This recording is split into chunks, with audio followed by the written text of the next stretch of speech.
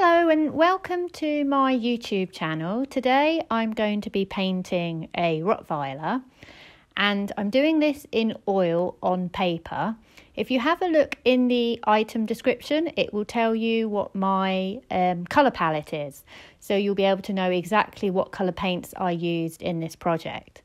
So for my paintings, I tend to do them in 4 sittings and I use quite a bit of solvent in each sitting.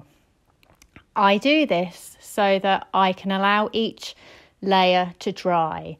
But if you want to do it alla prima, which you can do, you need to make sure that you don't use too much solvent or no solvent really in any of the lower layers, because it'll mean that you lose control of your painting and you'll just get yourself into a bit of a muddle. So I would always recommend steering clear of using too much solvent if you want to do it all in one go. So the reason why I do my painting in 4 sittings is because I find it much easier to try and use the painting as a sort of a journey, really. If you think about a painting, you're kind of going from A to Z, and trying to go from A to Z all in one go is really very, very hard.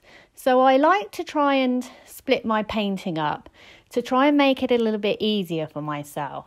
So when I first start laying down my paint, I'm just guessing at what I'm seeing. I don't know for sure if it's right. I don't know if I've got the tone right. I don't know if I've got the temperature right. So I'm just sort of laying everything down to try and get a really good sense of what I'm looking at. In this first layer, I wash on very, very thinly using my oil paints with quite a lot of paint thinner. I use Gamsol, but you can use anything that you like using. It doesn't really matter what you use. I just use that because it doesn't smell too badly.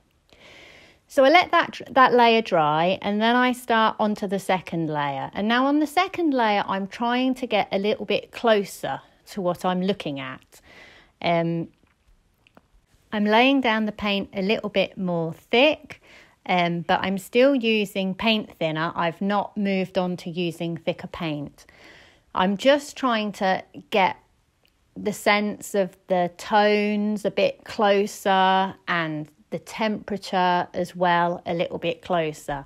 The reason why I have 2 images beside me is because I like to break up what I'm looking at. I want an image to glance at in black and white so I can really concentrate on getting my tonal values correct.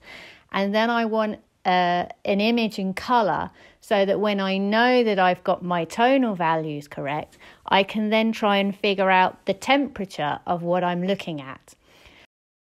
It's very difficult to do sections in isolation of other sections because you can't work out if your tonal value is correct unless you see it next to the section next to it, or the section just above it, or the section just below it. It becomes very difficult to judge what you're looking at unless you try and work on the whole thing in one go.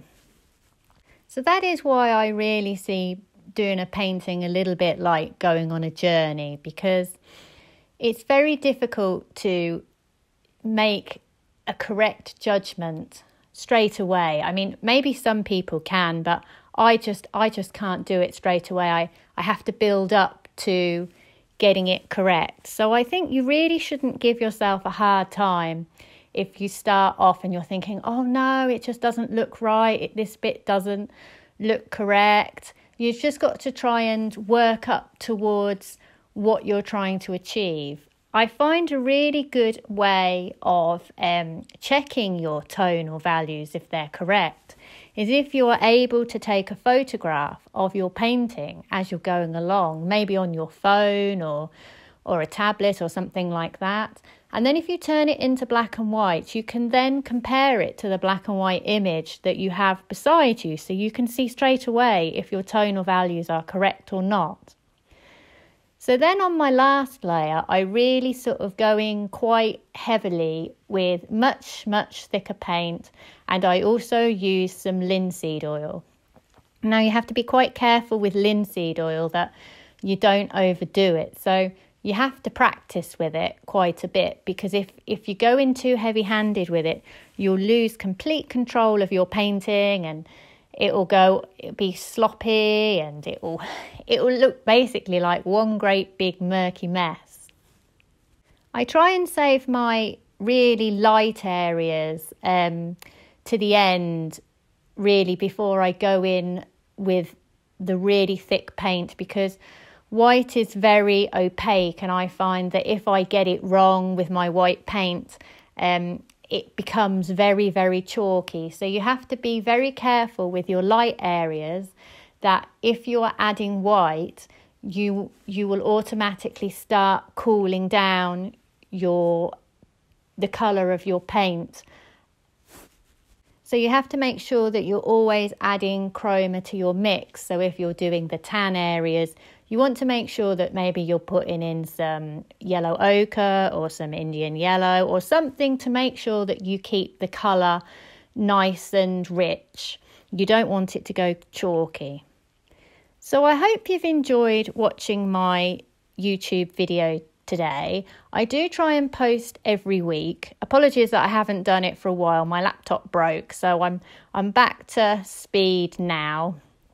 And hopefully I'll see you for the next one.